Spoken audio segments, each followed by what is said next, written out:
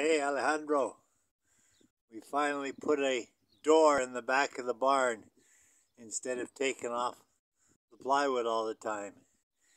And then Dad said he didn't like all that plywood patches that were on it, so we had to take them off. And now, as you can see, our old climbing wall is in pretty bad shape.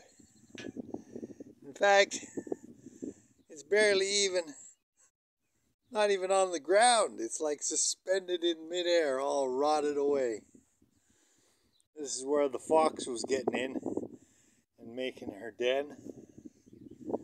So, now typically, we've opened up a can of worms and have a big job to do.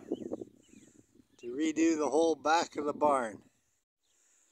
Yeah, it brings back memories of the old pig shack.